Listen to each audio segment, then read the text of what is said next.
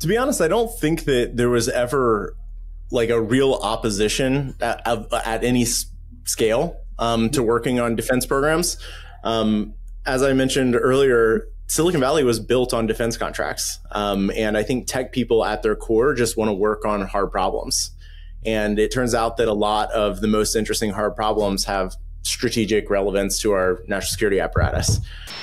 Let's talk about defense technology. Welcome back to the pod. I've got my two good friends from Founders Fund here. We've got John Coogan, who just produced a documentary on his podcast on Anduril, which is the leading defense technology company in Silicon Valley. Silicon Valley has always been the global hub of innovation, but the real action is actually happening 400 miles south in a nondescript Costa Mesa industrial district. The tech coming out of this tiny warehouse will impact the food you can buy or how much gas you can put in your car. And if they're successful, they may prevent the USA from going to war. And the craziest part is that it was all started by the guy who founded Oculus VR. This is the story of Anduril.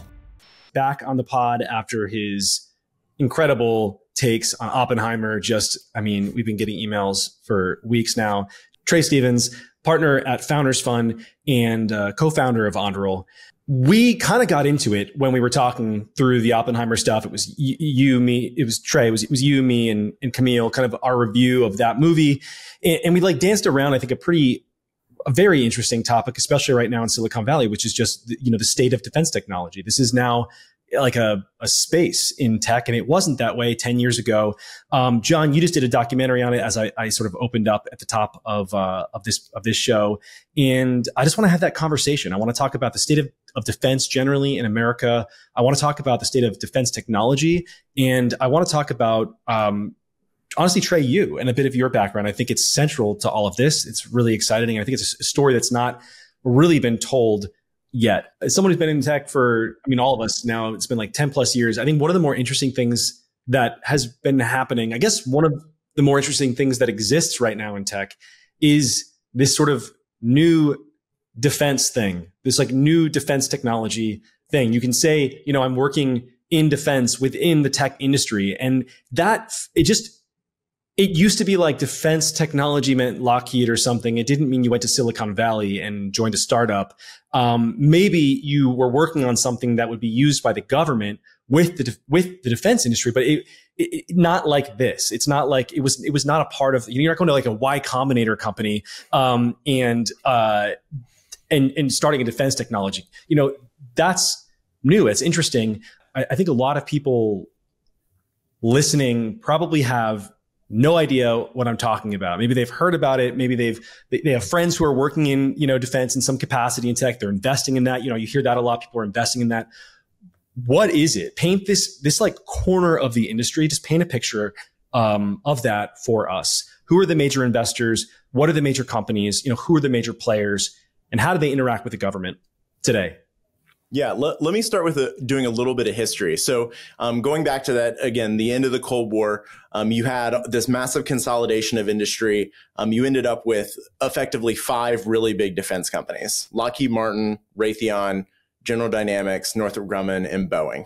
Boeing is the only one of those 5 that has like a massive commercial industry as well. Obviously, they sell airliners to, commercial jets and stuff like that.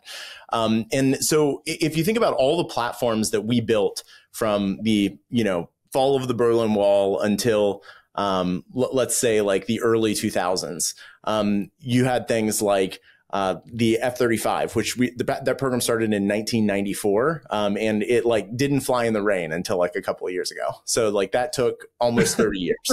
And then you have like tanks and missiles, many of which were developed during the Cold War. The Patriot was originally released in the 1960s. Javelin, Stingers also came from the Cold War. So really not a whole lot happened, but we had tremendous dominance coming out of the Cold War. And so when we roll into the first Gulf War or Bosnia-Herzegovina or the war on terror, like we already had established a massive kind of like backlog of dominance from the Cold War, and there really wasn't a whole lot of new technology that our adversaries had access to that challenged that dominance in any real way. But fast forward to today, we're talking about conflict with Russia. We're talking about conflict with Ukraine, in Ukraine. We're talking about geopolitical conflict with China. We're talking about the risk of nuclear war with North Korea, the rise of kamikaze drones that are being provided by Iran.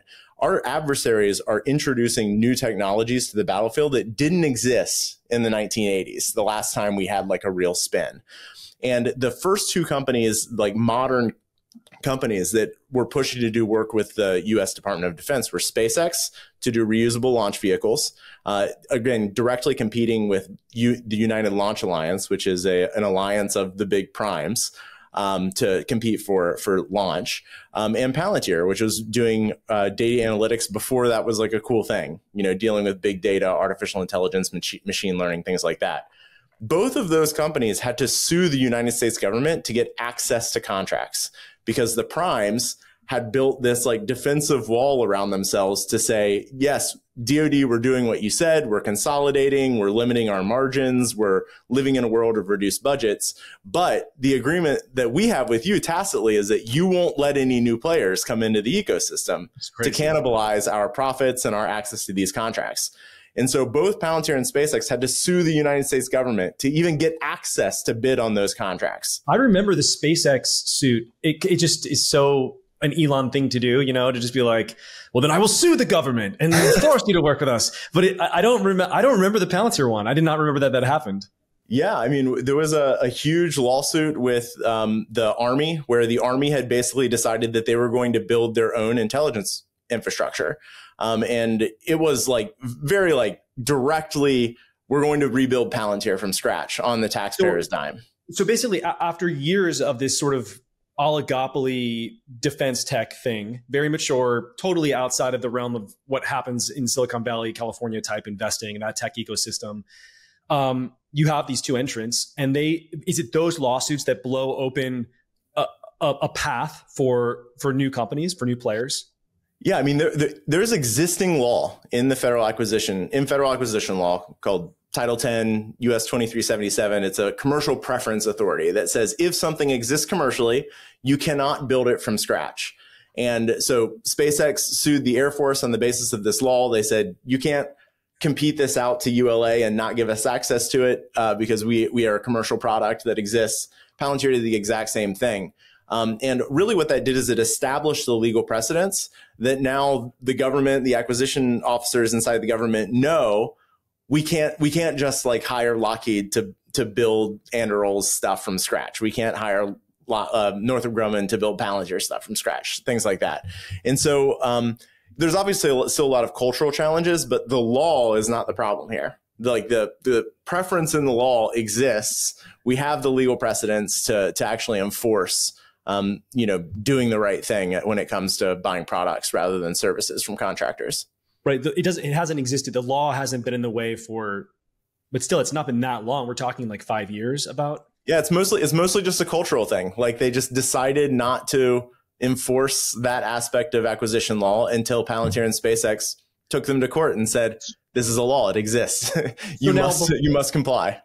So now before we get into this sort of a more detailed history of Anduril, which I consider, the central company in the space today. What is the space today? So now, you have SpaceX and Palantir who have kind of helped pave the way to working with the government in this manner, not only culturally or not only legally, but I do think culturally. I mean, there's a lot of excitement around both of those companies. Palantir, I remember first because it seemed like less of a moonshot 10 years ago. I mean, it was like people were walking around with Save the Shire t-shirts at the airport, right? You saw that everywhere.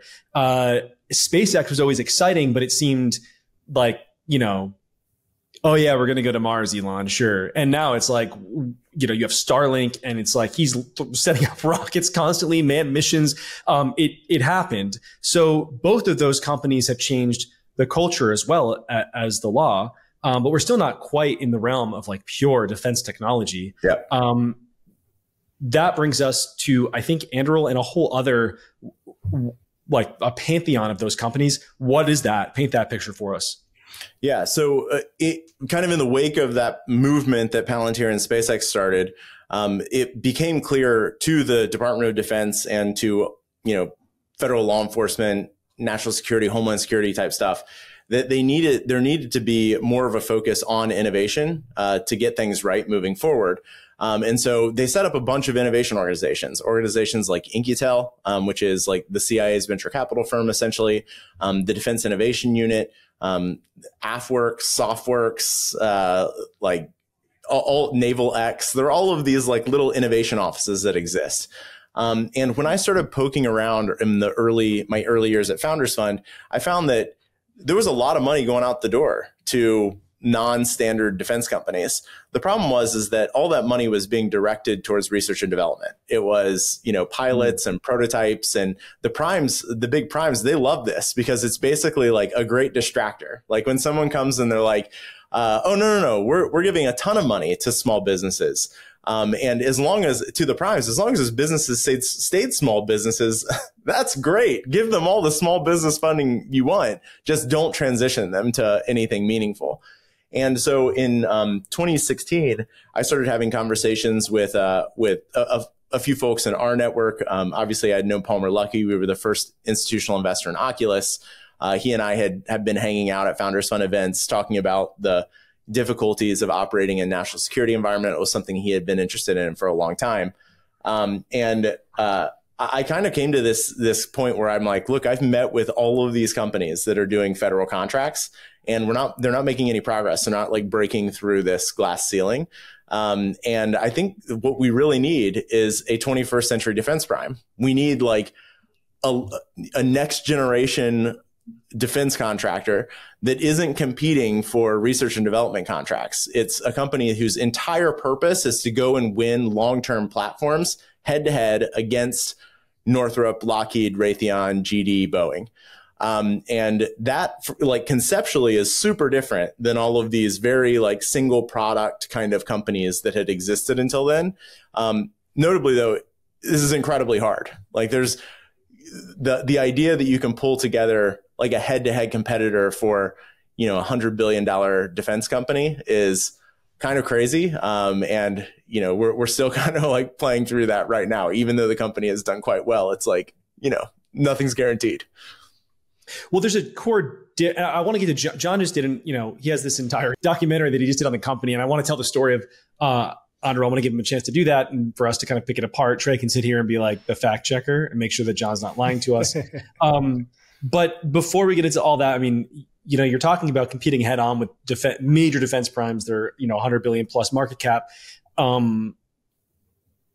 They do things differently though, right? Fundamentally, this is I remember when you were first getting Anduril off the ground, it was like, this is a layman when it comes to defense, but do they not? They get like a contract to build like a jet or something, and then they all bid on it or whatever, and they build this thing, right? Can you explain the difference there between that and then what Anduril does? Yeah, there's this concept of a cost plus contract, which means that the government hands you, 1,000-page requirements document, and then your job is to go and build every single requirement into that product, and then you get reimbursed for your cost plus some agreed upon fixed margin ahead of time. That's usually somewhere between 7 and 12%. And so really there's no incentive to go faster. There's no incentive to spend less because you only make money when you spend money. And so you might as well spend as much money as you can to unlock additional margin at the end of the program timeline. And so this process hasn't worked particularly well for the U.S. taxpayer. The F-35 is a great example of this. Like there's no shortage of content out on the internet about how poorly that program has been managed over the last 29 years now. And I think our approach was, look, we're going to self-fund our own research and development. We're going to build products that we believe meet the demands of our customers in the, federal law enforcement, Department of Defense, international partners and allies space. And if they want to buy it, they can buy it. And we're not doing that by a list of requirements. They can just buy the thing that we built or they can not. So it involves you sort of sitting there. I mean, maybe it's like, I actually imagine it's like Palmer sitting there being like, what would be like a cool thing that would help us win wars? And he's like, it would be like this crazy drone that does X, Y, and Z. And then you guys just spin it up, and then you take it to the government and you're like, hey, are you interested in this like crazy drone that does XYZ? And they're like, yeah, we're interested. That's the like Stark Industries from Iron Man version of the story. I'm not sure that's actually how it plays out. Really, more how it plays out is like, we know what the needs are going to be for the next 5 years. The DoD tells you through what's called the POM, like all of the stuff that they're going to acquire and that they've like kind of slotted into the budget for the next 5 years. And like what we're doing is we're picking the programs that we think we can add a bunch of advantage through tech superiority, things like artificial intelligence, things like autonomy, things like next generation sensors, where we can show up with a product when that specific platform demand exists. And we can say, look, you could go and buy this from the primes and give them a bunch of requirements, but we've built it. It exists today. And oh, by the way, there's like all these additional capabilities that are built into this platform that you might not have even conceptualized from a requirements perspective. But you have to have that starting point of like, that they're going to buy this specific, like, requirement set. Because if you just like walk to them with an Iron Man suit, it's like, where are they going to buy the Iron Man suit out of? That's not in their budget. Like it's much more difficult to make that work. John, Trae sort of danced around it for a minute. Can you give me the ecosystem? Like who are the players in the space right now? And what does that look like today? Yeah, I mean, I think this is something that we talked about when I was joining Founders Fund a couple months ago, that it would be interesting to focus on defense tech for the first couple months of me working there. And it was something that obviously was top of mind because of Anduril. But once I got inside of Founders Fund and really put the pieces together, I didn't realize it from the outside, but Founders Fund has just had a profound impact on defense tech. Like Founders Fund is defense tech when you trace the only major venture successes in the space have all come very directly from Founders Fund activity at a very, very early stage, that being Palantir, then SpaceX, and then Anduril. And people often don't think of SpaceX as like a defense tech company because it's space exploration. But when you look at the effect that Starlink and Starshield are having, and right. I mean, it's getting so big. We went from, SpaceX being, not thought of as defense to now there's a New York Times hit piece on Elon that he has too much power. He's too big. It's too big. And one man shouldn't be able to decide our industrial policy internationally. And it's like, okay, well, we can solve that with a DoD contract here, which is probably where this will go. But regardless, you look at the lineage of these companies and there's Founders Fund's, fingerprints are all over these companies. And so with Anduril, I think I wanted to know, I wanted to go a layer deeper into the company because most of the content around the company is centered on Palmer. And 2 years ago, I had actually made a video telling the story of Palmer's, entire journey through Palantir or through Oculus. And then at the end, it kind of goes into, and he's also starting this new company, Anduril, it's cool. It's kind of a footnote. And when I started talking to people internal to Founders Fund about the story of Anduril, it kind of unlocked this concept that maybe the company wouldn't work unless you had this incredible founding team. And so my goal with the documentary was to highlight all of the founders and also some of the key leaders of the company and tell kind of a broader story.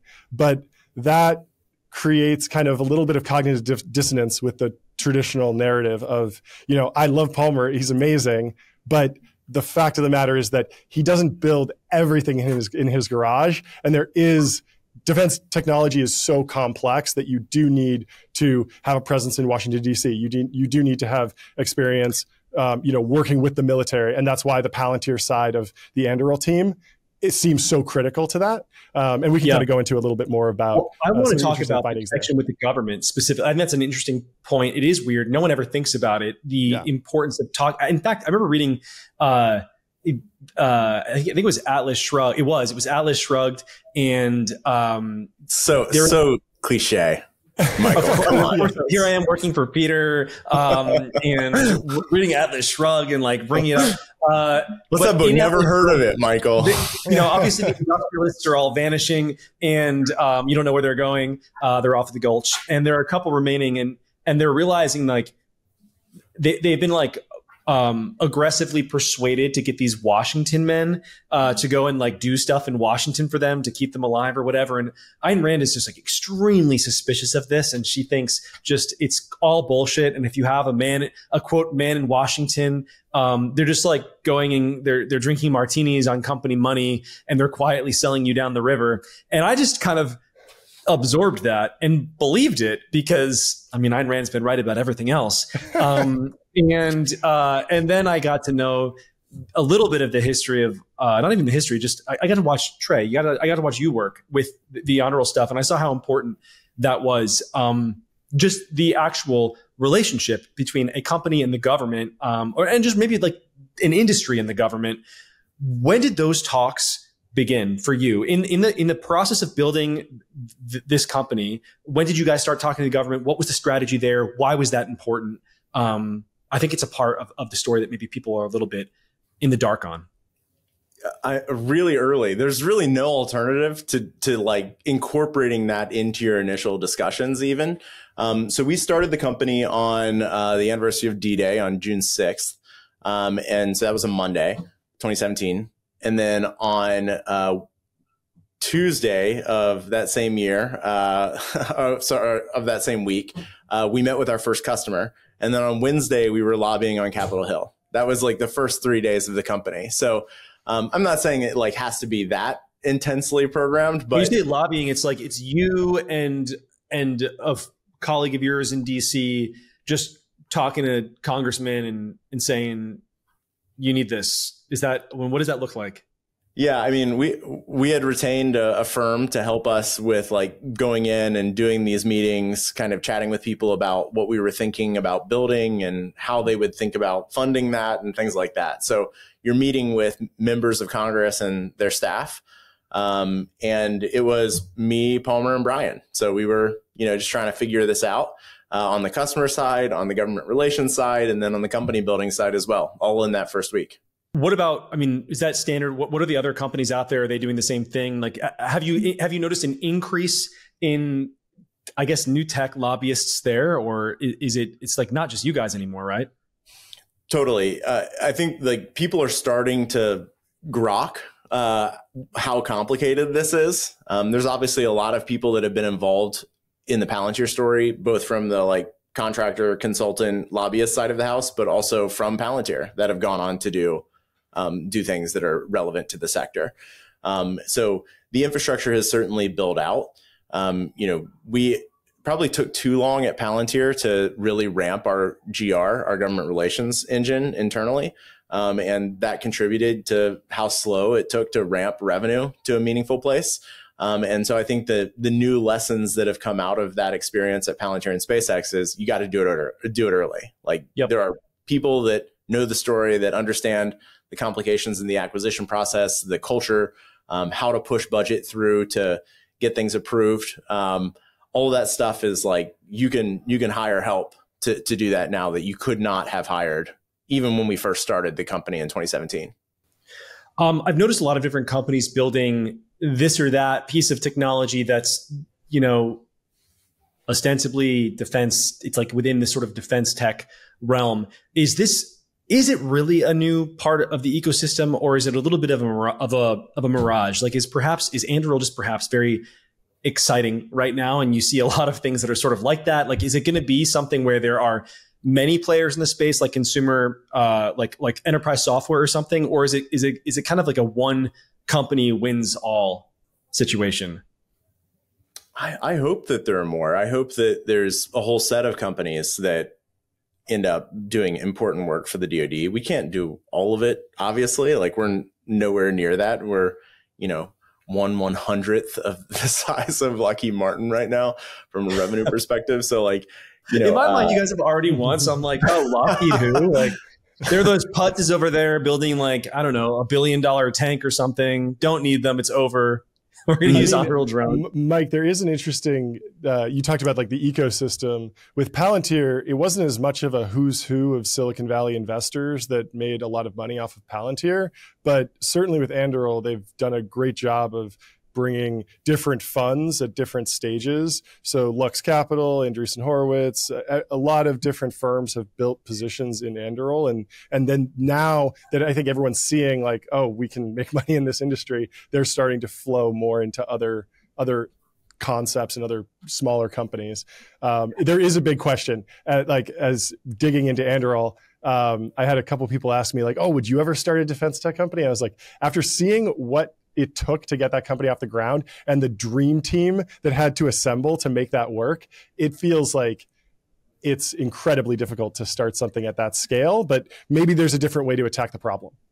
You raise an interesting point, John, or I guess an interesting topic on when you talk about all the different investors that are involved in Anduril at this point. That would have been very strange 10 years ago. In fact, even at Founders Fund, I remember, Trae, one of the earliest things, I guess not that we did because it was like, years after you and I started working together, but I remember working with you or at least talking to you about like language potentially, because we had to change something like structurally. There had to be structural changes to Founders Fund for us to do this. It was a very new kind of thing, and now it's just default. And in fact, there was criticism. People don't remember this now, but early on there was criticism of the company. There was criticism of this kind of thing. The culture of Silicon Valley was so different back then, and in fact, it's so different. I think it's easy for us to just forget what it was like. But maybe, John, can you talk a little bit about Project Maven and Google? Because I think that's this really important part of the journey of tech to defense. Because right now it's like you're saying, every major investor is involved. Every young kid wants to get involved in defense tech. Working for the military seems cool, or at least acceptable. And how could it not when there, as we talked about earlier, just so many new threats that we're facing. But just a few years ago, it's like there was basically a mutiny at Google for us to not do this kind of thing. Yeah, before John does that, and I do want him to do it, but to the question about changing things at Founders Fund, there was a kind of slight complication, not only for Founders Fund, but for many of our investors, in that the limited partner agreements that govern the relationship between the investors in a venture fund and the venture fund have these things called vice clauses that say there are certain things that you're not allowed to invest in. Founders Fund had one of these vice clauses that said that we wouldn't invest in, lethal weapons, essentially. And so as I was kind of noodling over this idea of starting Anduril, and that had been talking to a lot of other defense companies, I basically went and told Lauren Gross, our COO at Founders Fund, like, hey, like if there's any reason that it would be challenging to invest in a company that builds defense technology that could include weapons, we should maybe take a look at revising that as we raise our next fund. And so she was out raising capital for Fund 6, Founders Fund 6, and basically redlined the limited partner agreement. The only red line on the LPA was this one vice clause. And so she had to have these conversations with like every single one of our LPs about why we had this one random red line on our LPA. And so she was pulling me into the calls, and I'm like, oh yeah, no real plans, but I'm spending a lot of time in national security. Just want to make sure that we have the ability to do something if we're to find something interesting. And they had questions, didn't really push back that hard, but they were like, okay, fine, yeah, we'll accept it. We raised the fund. The first investment out of Fund 6 was Anduril. So it was like, yeah, no plans. We're just was that a pretty standard? Is that a standard clause at a lot of firms? I'm not sure how standard it is. It wasn't non-standard, but yeah, it was a thing that I think there were other firms that had to deal with some variation of that for their Anduril investment. Yeah. John, you were about to get into Project Maven. Yeah. Yeah. So Trae, it's around this time, right? It's like around the time that this is going on at Founders Fund. Like Maven is, Google has like a sort of staff rebellion. Yeah, exactly. So Trae mentioned the dual use technology that goes on at a lot of the big tech companies, Microsoft selling Windows licenses. And that was basically what Project Maven was. It was a pathfinding initiative by the DoD to bring artificial intelligence tools to the military. And it sounds like killer robots and crazy stuff, but it was extremely mundane. It was essentially just using computer vision to tag drone imagery. So the drones that go up from the Air Force, they pull down, terabytes of data, gigs and gigs of video files. We need to understand what's a building, what's a road, what's a car. It's a perfect problem for machine learning, and Google obviously has some great machine learning software and hardware. So the initial Google commitment to Project Maven was just to allow the DoD and the other contractors on the project to use their TensorFlow APIs, which is a machine learning framework that allows you to train kind of a custom model. So they'd feed it some data, say this is what a car is, this is what a building is, and then they'd run that on Google's cloud. So it was really just a Google Cloud enterprise contract. Google was not really developing even that much new code. That was being handled by other partners in the Project Maven team. But nevertheless, the Google employees revolted. And it's interesting because all the press says it was a massive revolt, but I think less than 10 people quit over this. There were a few thousand signatures. And I think Google had 100,000 employees at the time. So we're talking about maybe 1% of the company really being upset about this. And the number of employees that quit because of the work of Project Maven was less than just the average number of employees that quit Google every single day, because they have, average churn on a daily basis of dozens of employees quitting because they're such a large company. So it was really, really blown up by the media. And they shut it down. Yeah, and they did actually pull out. It was very poorly handled. They wound up creating some new guidance for how they would work with the military. And then eventually they brought in a new head of cloud, Thomas Kurian, and he has started to work with the military a little bit more. So I think there's cause for optimism that things are looking up, and hopefully we'll see, the war in Ukraine has been a big catalyst for a lot of tech workers to start taking great power competition more seriously. So I'm optimistic about this, but I'd love to hear how Trae feels about it. Yeah, to be honest, I don't think that there was ever like a real opposition at any scale to working on defense programs.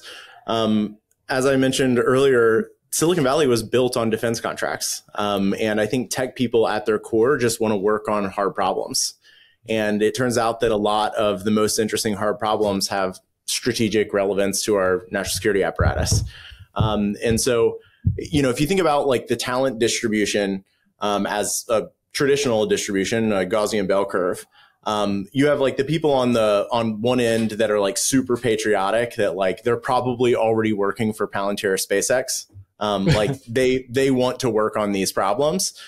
Not a huge number of people. It's that trail on the far right of the curve. You have people on the far left of the curve that are like Meredith Whittaker at Google. That's like, they're just never going to work on these things. And, you shouldn't waste your breath trying to convince them. But the vast majority of people are in that, the bulk of that curve. And they could be convinced. You might have to try to convince them, but you could get them to alignment pretty easily if you had a compelling argument. And Anduril, for the first year, like, man, we just like crushed on the right side of that curve. Like, it was very, very easy to get the initial set of people to come work because they were banging down the door trying to get access to the company. Now we've shifted somewhat into that middle of the bell curve. Like, we have to go and tell our story. We have to be really good at telling the narrative and convincing people of the importance of what it is that we're working on. And I wouldn't say that creates recruiting problems, because there's still tons of people out there that even at, we're at 2,000 people. That's 1/10 of the size of Google. We have a lot of headspace to go from here. Sorry, 1/100th the size of Google, not 1/10. And also just the culture of the technology industry in general, I think, has changed significantly since the Project Maven stuff. You see, at that time, that came out and they had support online. It was like every tech outlet, every tech influencer. The idea of working for the government was still seen as really not just working for the government. I don't want to say that because I don't want to seem hyperbolic, but it does feel to me like the problem was working with America, not just the government, but America itself was seen as this instrument of chaos. And that was just a normal standard belief. There were a lot of crazy standard beliefs at that time. I think we are not paying attention to just like how dramatically tech culture has shifted in the last few years, throughout COVID and in the fallout of COVID. And now I think probably just and correct me if I'm wrong here, or tell me what you guys think about this, but it seems like there's just a knee jerk, like, we don't want politics at work. And we just want to, I guess, Trae, sort of like what you were saying, it's like we want to work on sort of like meaningful, cool stuff, I think, broadly. Yeah, I mean, but that was not the case in 2016. Like, I mean, let's be honest, like a lot of it was just Trump, and a lot of it was that people didn't want to sell a fax machine to the Trump administration. And now that Biden's in, it's like, yeah, we'll sell them a nuclear weapon if we want. Like, it doesn't matter because it's like the good guy's in, and that's kind of that is an interesting and that's how people think about it. Question. What do you guys think about? I mean, what happens? Trump is running for election right now. I don't see how he loses the nomination on the Republican side. I'm looking at these polling numbers. It looks really bad for DeSantis, and obviously Vivek's not winning. So it's like he wins. If he wins the presidency, what does that mean for the companies in tech that are working with the government? I mean, is there another culture shift? Like, how do you guys see that playing out? Well, defense is super bipartisan. Like the National Defense Authorization Act is like the one bill that passes nationally. But what about the industry? What about the tech industry? So the industry is maybe a separate question. I think recruiting probably becomes harder, but not like meaningfully. Like I don't think that it will be impossible for Anduril to grow at a pace that it needs to grow. But you know, anecdotally, I was like doing this lecture at Stanford early in the Trump administration, and there were like, I don't know, 150 kids or something. I think they were like freshmen and sophomores. And I asked them, like, would you work for a government agency that was responsible for enforcing policies that you didn't agree with? And only like 1 or 2 kids raised their hand. And so the vast, vast majority of people were like, if there was a policy I didn't agree with, I would not work for that organization. The reality is there are thousands and thousands of policies that every federal agency is required to or is responsible for enforcing. And the chances are is like at any given point, we probably disagree with a double-digit percentage of those policies. But that's not what civic duty is. Civic duty isn't like activist, you know, employment where you just like do the, regardless of what Congress says, you just do what you want. It's, you know, making sure that you have a functioning democracy, and having a functioning democracy sometimes means that you don't get what you want. And I think that there is something really concerning about the culture in the tech community of not feeling any sense of civic responsibility or duty as like a core part of their career aspiration. Or in general, you see this in local politics and how that plays out. In San Francisco, right? Like, right. People often ask why the tech industry has no power. It's like every other city that has one in Hollywood. I mean, imagine Los Angeles with no, imagine a version of Los Angeles where the entertainment industry doesn't have power, or like we're in New York where bankers don't have power. Like actually in Boston, if colleges don't have, they all have power. They're all industry towns. The industry has power. In San Francisco, the industry is just relentlessly shat on. And it's like, whose fault is that? That's tech's fault. There's not much of a civic. There's not much of a sense of civics there. There's not much of a sense of like permanence there. It's like a pretty transient group of people. They float through, they work on stuff, they float out. I mean, what do you think causes? I mean, that's a huge question. Like, what causes that? But I mean, is that even right? You guys, am I like misdiagnosing tech workers or? First off, I refuse to call them tech workers. It's like a very Marxist term to apply to like people with a tremendous amount of agency. The idea that a tech worker doesn't have agency is just like total absurdity. Like, go back to your massage and your free lunch. Stop complaining. So I refuse to use that term, but really privileged people who work at tech companies and make a tremendous amount of money. Okay, what motivates them? I think part of it is having like a really homogenous political identity. You know, most places where you get a sense of robust civic duty are places where debate is encouraged, where you have like a bipartisan tension. I think it's no wonder that like some of the most well-functioning cities in America are red cities and blue states, or blue cities and red states, where there's like a necessary tension that happens. That doesn't happen in San Francisco. And so when there's no political dialogue to be had, what's the point of engagement? Like, why would you even bother? It's just it's going to go one way every time.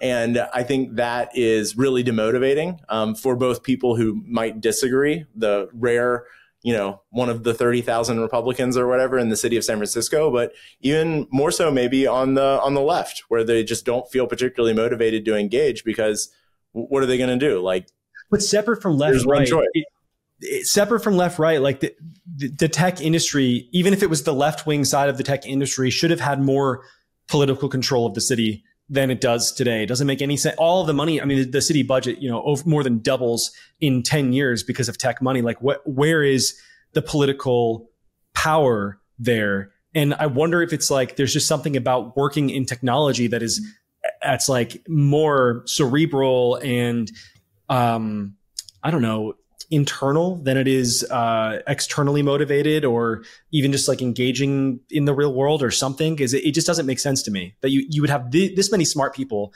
regardless of politics, who have money, who don't have power at this point. Well, I mean, you're the billionaire mayor of San Francisco. Why don't you tell us? I know. Well, I fled to Miami. I'm part of the problem. I mean, speaking of fleeing, it seems like a lot of the more successful, older tech, elite or tech, I don't know what we're using the term now, not tech workers, but tech folks, they move to suburbs, or they move outside of San Francisco, and they don't have as much of an impact there. And when I think of the median techie in San Francisco, I think of somebody who's like 22, 23, and they're there, and maybe they're commuting to Google or Facebook or something, but they're not really politically active at all. And then by the time that they've made some money and they become politically active, they can afford to live in a suburb. And so then they're not having an impact on San Francisco. That seems like the biggest problem to me. People don't stay. Well, back to defense tech. Yeah. We had a conversation 2 podcasts ago when Trae and Camila joined us on the great man theory. And John, you had an interesting question for Trae. Yeah. And I want you to kind of phrase it out now here. Yeah. So my question for Trae is that when I dug into Anduril, I found that everyone I talked to was like, the company is successful because they built a dream team. And when I talked to you, you said that individually, any one of the founders could go off and build a great, just vanilla tech business, SaaS, or some sort of lifestyle business or something, and be fabulously successful. But only with everyone coming together could you actually go and take on the defense industry, because it was such a difficult industry to break through and build that new defense prime. And so as we, tell the story of Anduril, how much focus should we be putting on Palmer as the great man? Or should we be more realistic and kind of tell the story of the whole team? I thought it was interesting to hear from all the voices, and that's kind of my reality and what I experienced. But there is a world where maybe we want to just elevate just a single person, because that, helps kind of upregulate or breed individualism. Yeah, we talked about responsibility, and it was like, who's taking responsibility for this? Oppenheimer took responsibility. Who's taking responsibility for Anduril? I think the founder narrative is really important.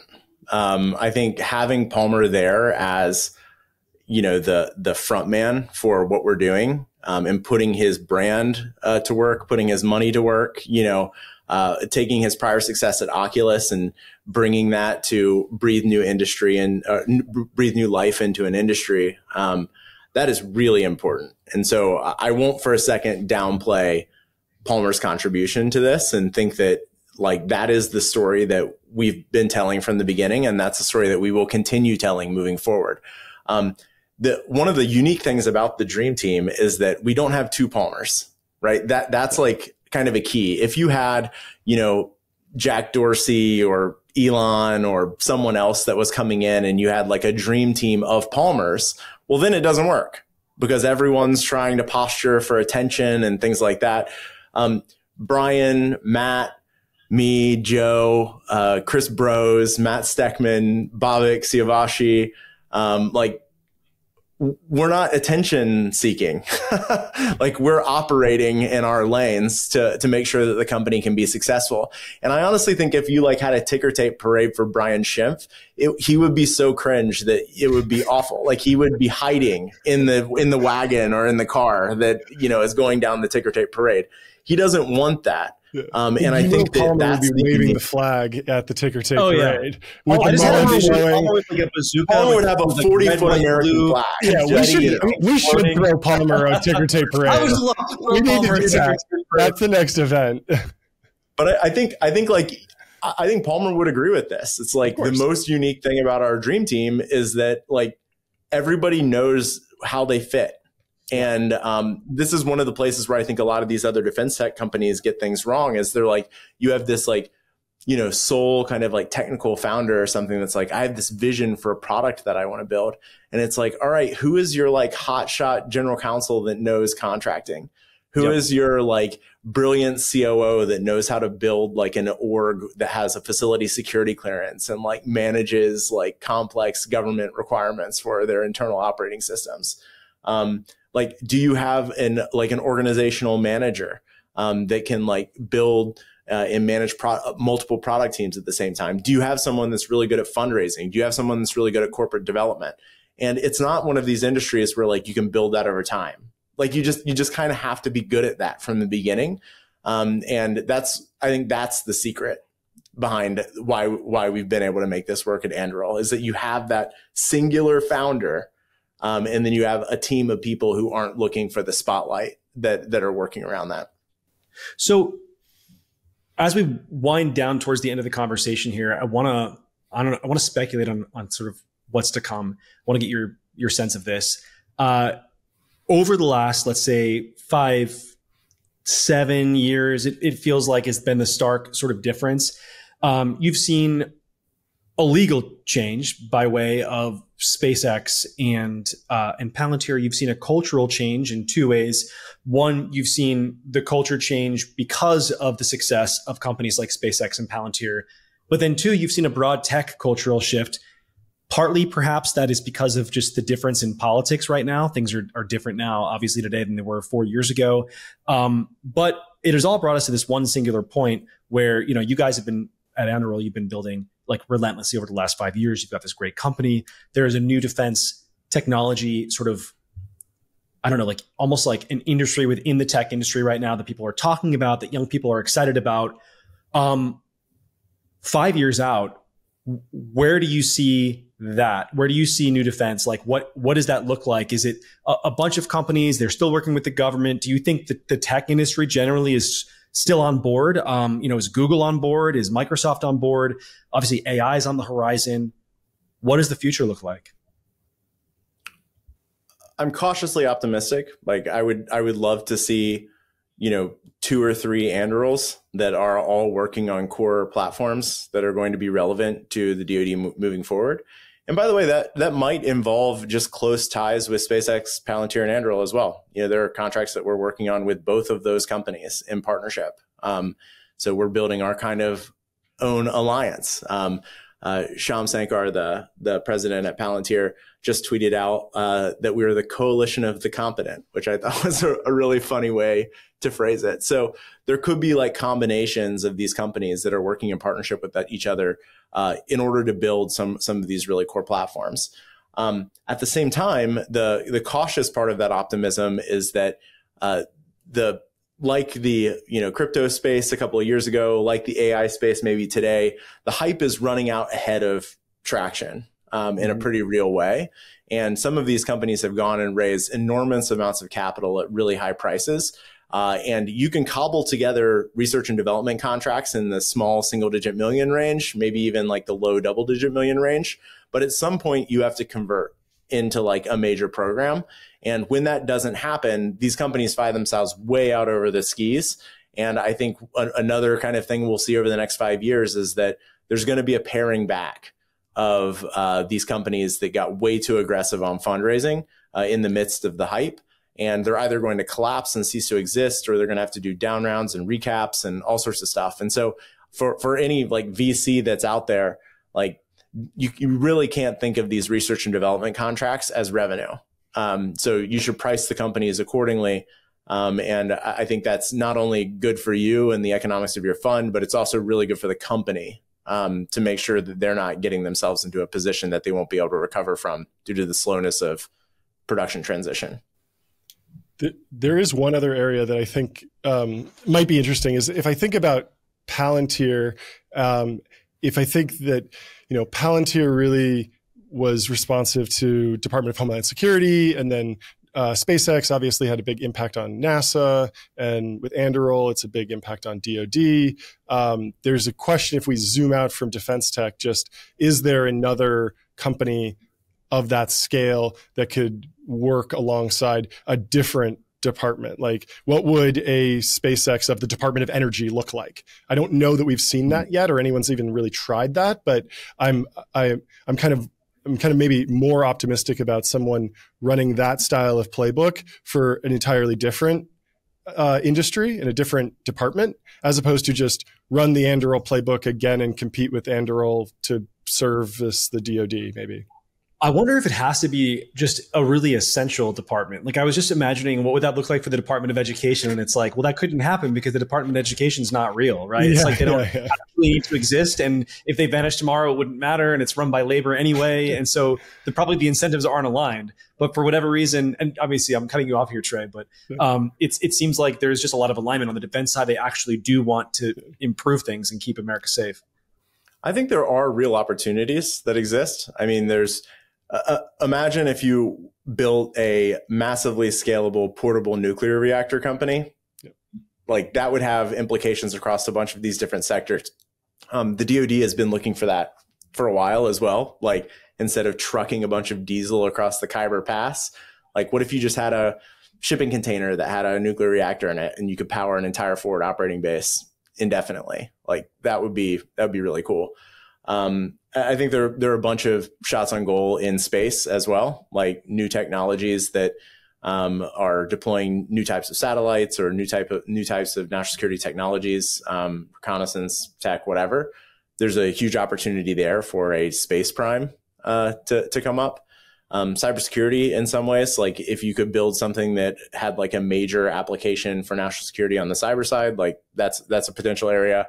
So it's all about figuring out what that domain is and then building a dream team of people that can go and tackle that specific domain.